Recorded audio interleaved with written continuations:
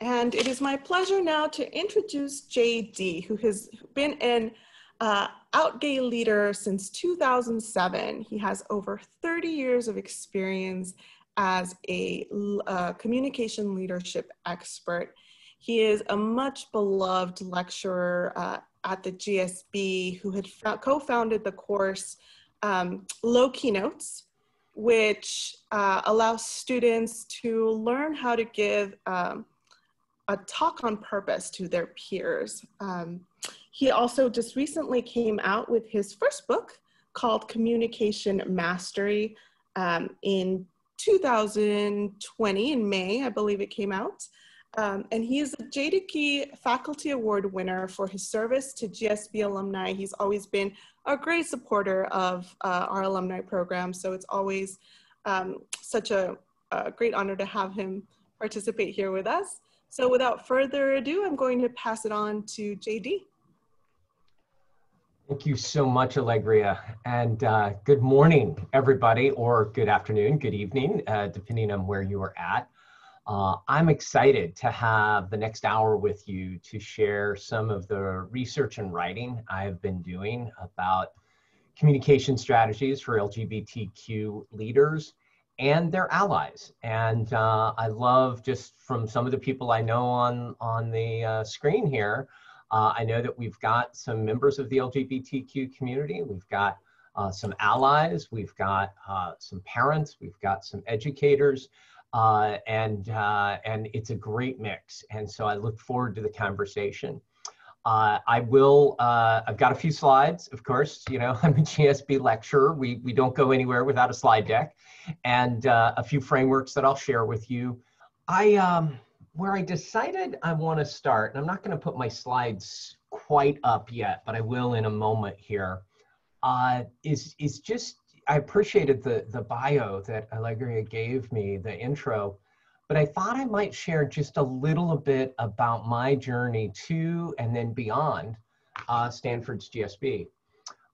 When I started at Stanford in the June of 2007, when I was in the interview process that spring, I remember asking David Krebs, you know, after the offer had been made, I said, you know, is there another gay or lesbian faculty member that I could speak to as Ken and I decide, you know, whether to accept this offer? I'd love to know a little bit about the culture for you know, the gay community on campus.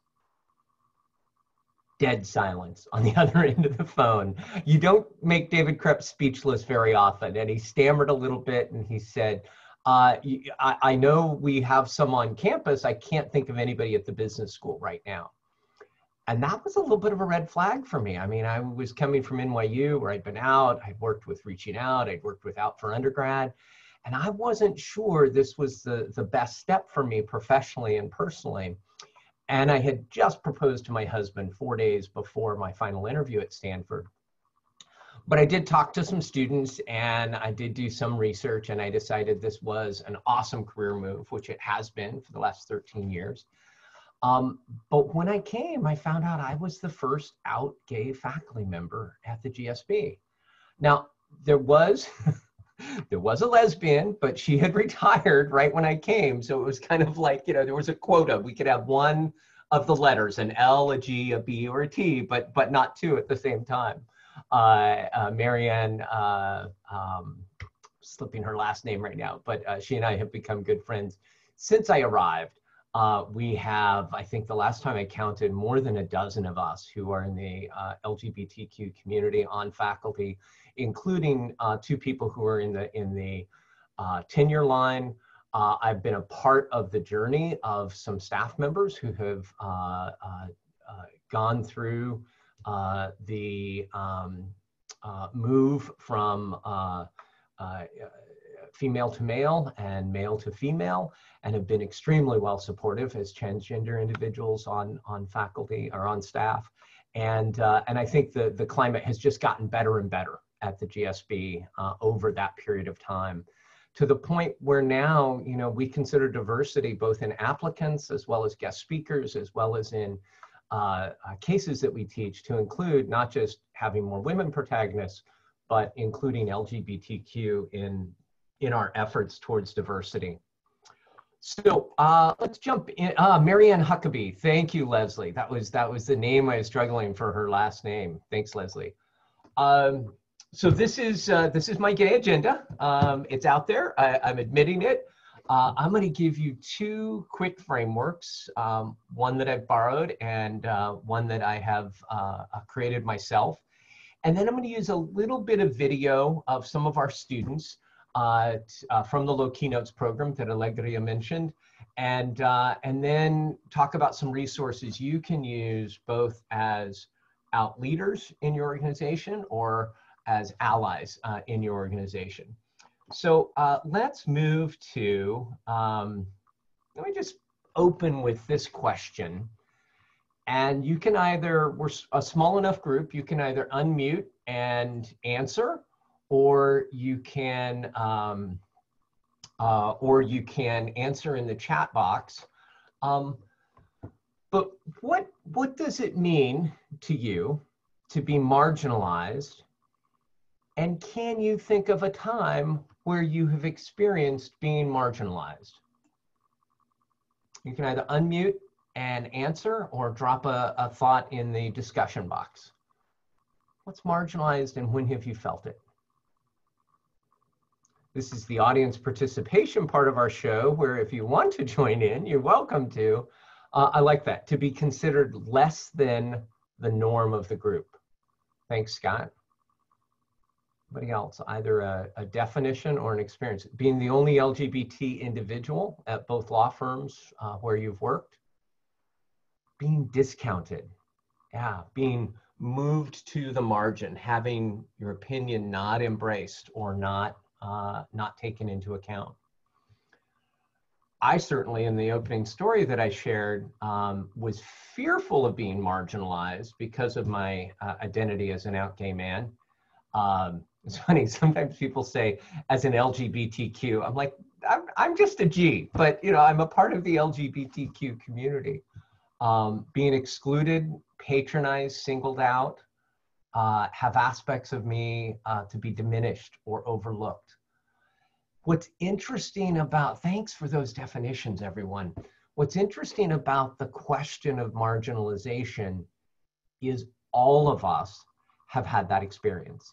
It may be because of our sexual orientation, because of our gender expression, because of our gender, because of our politics, because of our faith, because of our status as a parent, because our status as a single person. And so whether you are a member of the community or an ally of the community, all of us have had that experience of being discounted for some reason. And so as we think of how do I communicate most effectively when I'm experiencing being excluded, condescended, overlooked, discounted, marginalized, I believe if you have that mindset on, you will be able to use the strategies that we're going to talk about here. Now, the first place that I always like to begin from is this beautiful slide in front of you now. Blank white page. I believe that the canvas on which we paint our reputation, our expression, our communication, our leadership style, that canvas needs to be a canvas of authenticity. So I don't want the executives who come to our LGBTQ exec ed program, the students in GSB Pride that I coach and mentor on their communication style, their interviewing, their talks. I don't want to create cookie cutters of everybody needs to look the same way, needs to express the same way. No, not at all.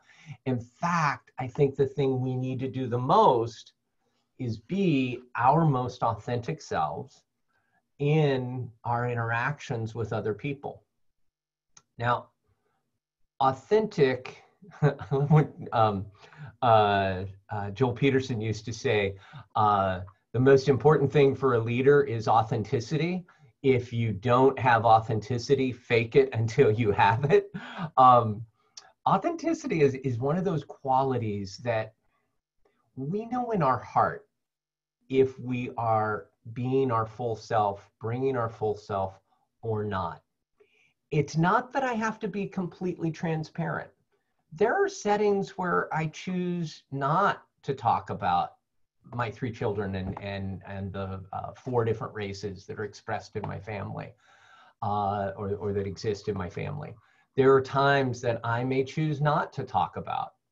I grew up in the Midwest, that I have an undergraduate degree from a small state college that nobody's heard of. But it's not that I'm hiding.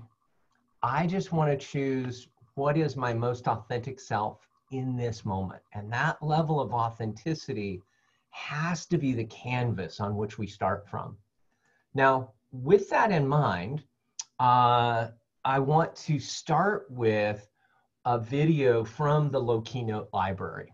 Now, you'll get a link to the entire Low Keynote Library, which at this point I think is almost 250 talks. I think it's somewhere north of 3 million views. If you haven't seen any of these are 9 to 10 minute talks that GSB students do, completely extracurricular, on how they want to move forth to change lives, change organizations, and change the world. And it's a program I started in 2012 at the GSB. And it's not limited to LGBT students, but I have had a number of our students in the community deliver talks, and I'll send you a list of those. You could just go straight to those talks if you wanted. There was one this year from a young man, Shawan Jackson, who I did not coach. I wasn't an active part of the program this year because of my administrative responsibilities at Stanford. But his talk changed me. And so I'm going to show you just an excerpt of Shawan Jackson's talk, because I think it captures the authenticity that we have been talking about. On the one hand, this makes complete sense. Our world favors those who just fit in. And as important as authenticity is, it comes with a risk of being judged, of being ignored, of being silenced.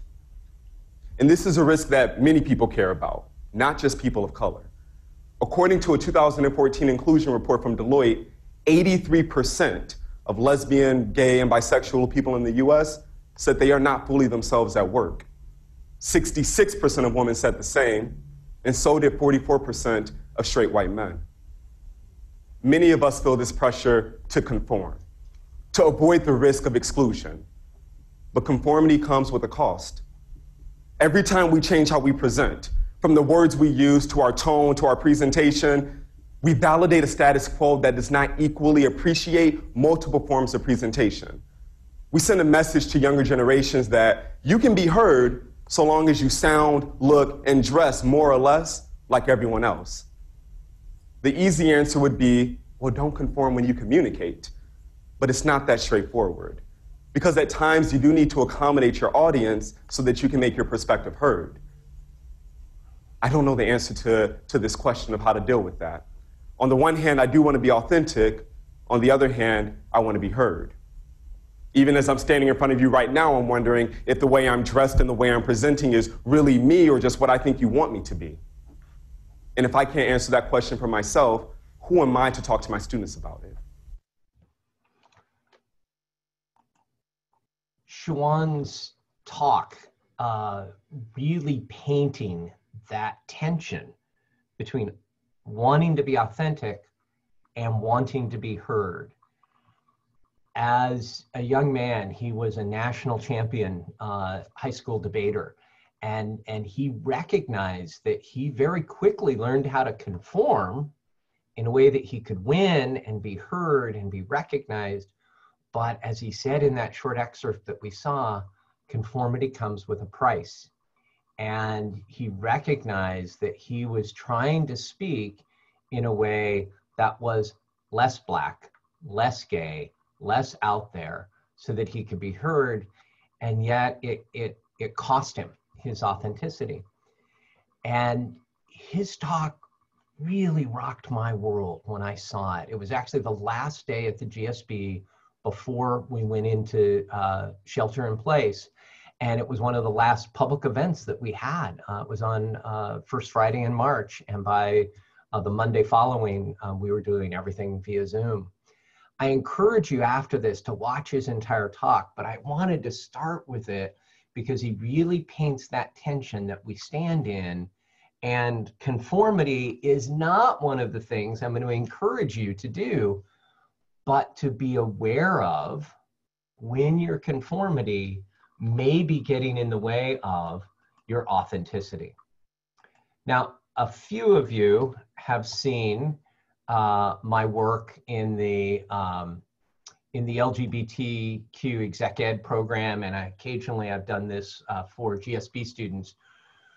What I have developed over the last 5 years of research and working primarily with executives, over the last 4 or 5 years, I've developed what I consider the LGBTQ leadership presence radar.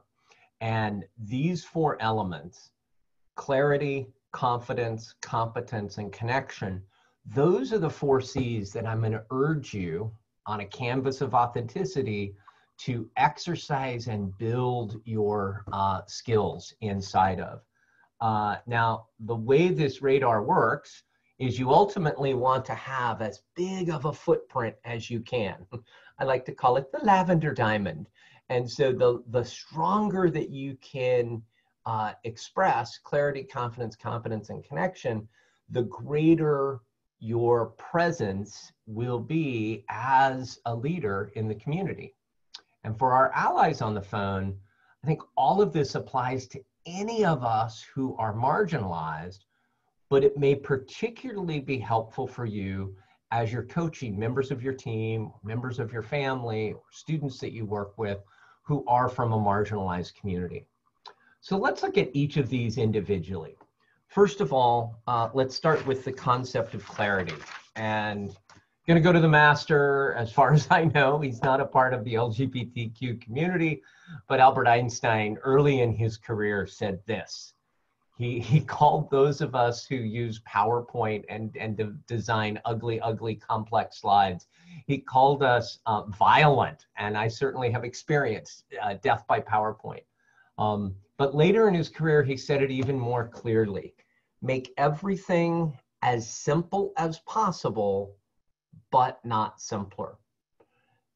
When we look at clarity as a leader, it's not that you are dumbing down your message to the lowest common denominator, but you're being sure that your message is so clear, there's not ambiguity around it, that people understand what you're speaking about, what you're encouraging, and how they need to step up or step forward based on the information that you're sharing with them.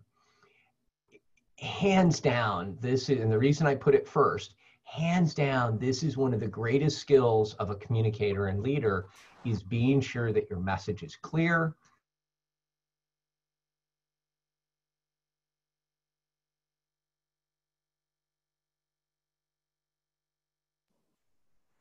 JD, I think we lost your sound. And easily understood. I lost my sound. You're back now. My interconnection. Okay, thank you. There. What I was saying is at Stanford, with all of the communications that have happened in COVID-19, we haven't always had a sense of clarity from our senior leader, the president of the university, because he's been so comprehensive. One of my colleagues took his 3-page email and narrowed it down to 1 page, and it was much easier to read and much more clear. So focusing on clarity. Now I'm going to give you an example of this again, and this time I'm going to go to the TED library. And in the TED library, I want to share with you all a talk by Frances Fry. Frances is an out lesbian faculty member at the business school at Harvard. And she was the first speaker from the TED stage that I ever saw that did something really incredibly bold. And what she did is she used a chalkboard in her TED talk. So let me give you Frances Fry from the TED stage. And we're just going to watch a little bit of her talk where she talks about both authenticity and clarity.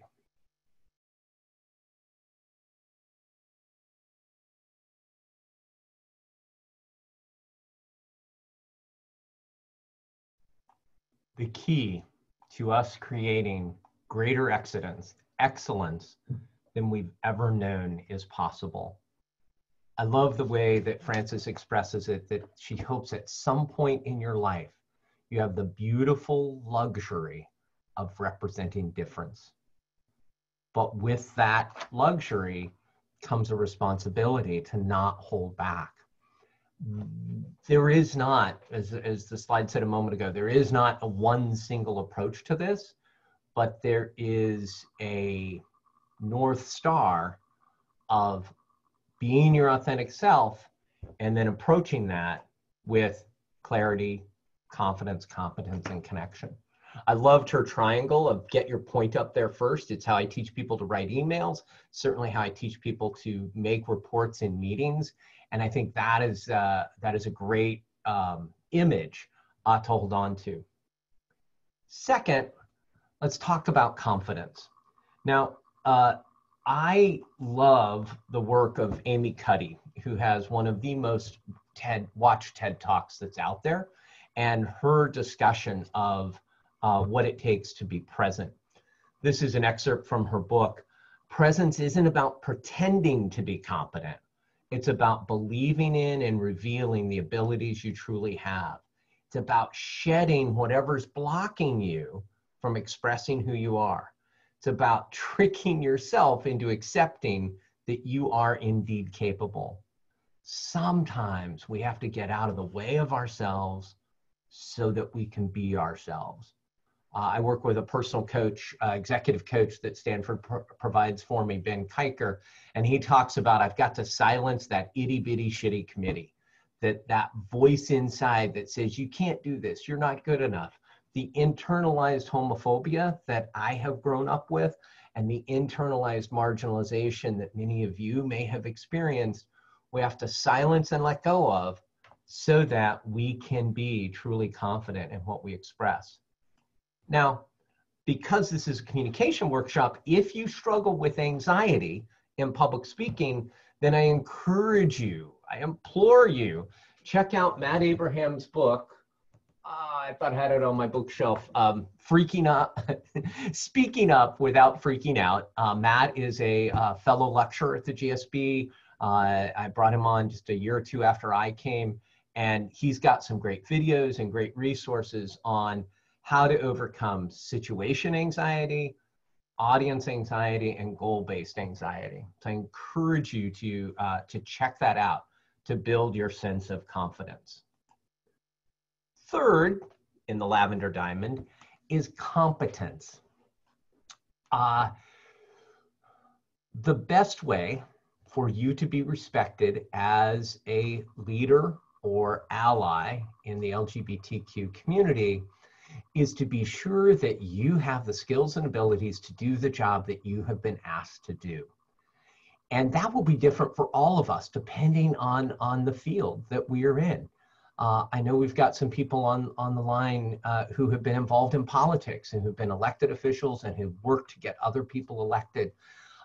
If you can't be competent, do the work that you're expected to do as a citizen legislator or as a chief of staff or as somebody who's representing a constituency, the other three C's don't really matter because we need people in office who have the competence to do the work that they have been asked to do.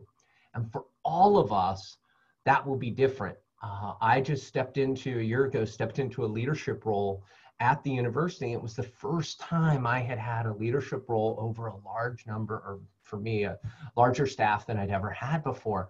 And I made some missteps and my competence as a leader got challenged, and I needed to shore that up before I worked on any of the other three C's on the diamond. One vivid example of this, and it's a story that I tell in my book, which you will hear about later, Communicate with Mastery.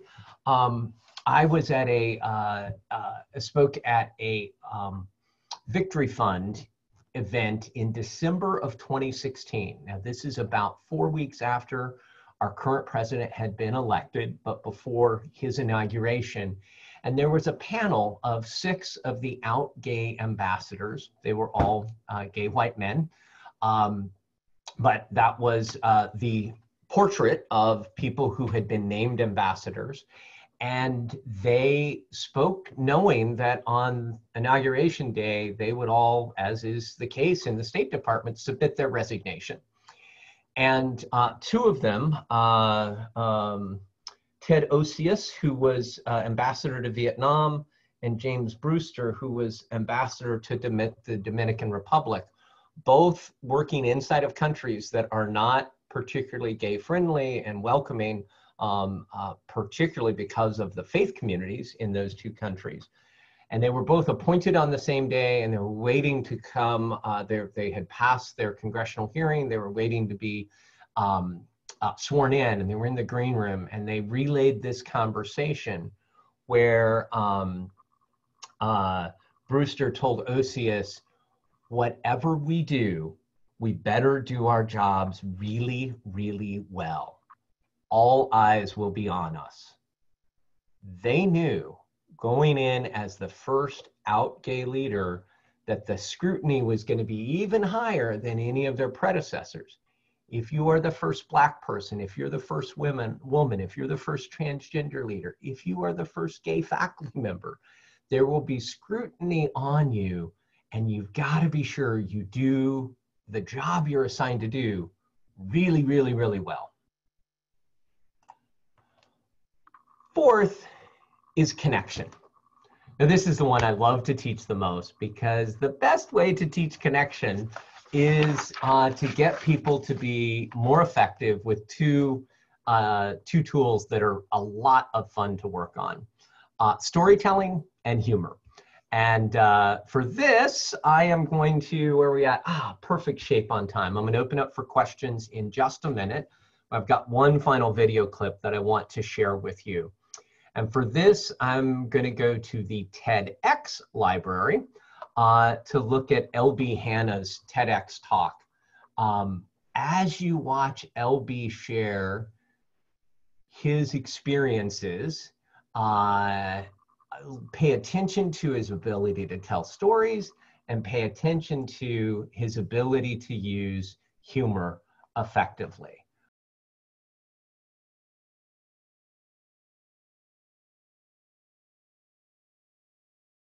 I'm a dad, and I even have the dad jokes to prove it. I really enjoy LB's use of storytelling, the details, the Cheerios, the coffee, the drive-through, and the sense of humor. By taking a subject that those of us who have not transitioned don't know well, LB makes it accessible by his commitment to being humorous, connected, and using stories as a way of access. At this point, right where I wanted to be at 9:45 on the West Coast, wherever I am this morning, I actually was up this morning ready to start this at 8 o'clock, and I realized I had an hour, so I got to take my kids to daycare. So I want to remind you that the Lavender Diamond is aspirational. Very rarely will you hit 50, 50, 50 all the way across and have that perfect score.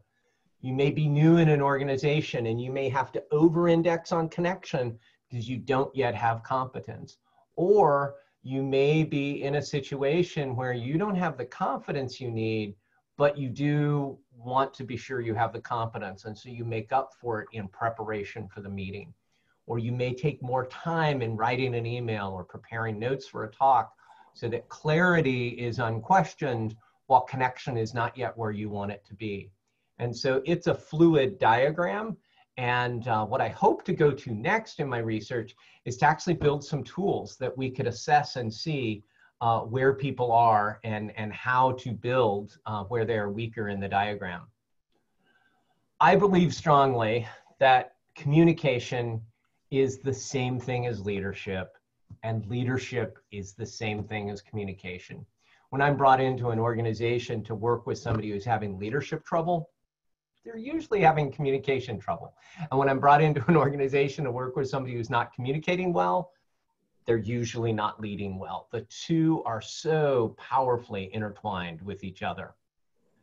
And that's why I believe that communication is not something you can ever perfect. If you can remember way back in time to high school geometry, the concept of an asymptote is a straight line with a curve that gets closer and closer and closer, but never crosses that line. That concept of an asymptote is the way I see mastery and ability. You get better and better and better, but there is no such thing as a perfect email or a perfect talk or a perfect webinar or a perfect call, because we can always get incrementally better and better at what we're doing. And so with that concept, that is why I created the book that I encourage you to check out, Communicate with Mastery. We will end this isn't an infomercial, but even just to check out the excerpts that are online, I do think it is a useful tool. And for those of you that I didn't have the privilege of teaching at the GSB, it gives you a good feel for what is now being taught in strategic communication. In the resource list that we send you afterwards, I'll include links. These are a handful of low keynote talks by gay and lesbian and bisexual students at the GSB, and actually even one by the child of a lesbian couple. And these are the resources that I encourage you to check out. I think anything Nancy Duarte wrote is great, but Illuminate is a wonderful resource for leaders on how to use speeches, stories, symbols, and ceremonies. Presence, the book I noted earlier by Amy Cuddy. There's some questions about her research and the replicability of it. I believe in it because it works for me and my students. And then if you're really struggling with public speaking, the Credibility Code. And finally, my own book, which I've talked enough about, but I will close by leaving my contact information. If you have further questions, I'm glad to stay on the line here, but also feel free to reach out to me. There's all of my contact deets. And thanks for spending an hour with me this morning. Excellent. Thank you all, and have an awesome, awesome Thursday.